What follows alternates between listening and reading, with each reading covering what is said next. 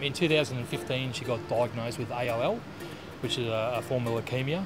She had her first chemotherapy in December and had a massive stroke, and she was in intensive care for 10 days. We nearly lost her. But with the help from Lady Salino Hospital and all that, she's pulled through, and over the last 2.5 years she's battled the cancer and beat it, and end up ringing the bell on the 19th of January to say she's chemo free. Found out that Alana wanted to be a police officer. Senior Sergeant Stuart Day got on board and said, look, we'd love to bring her down here for a day.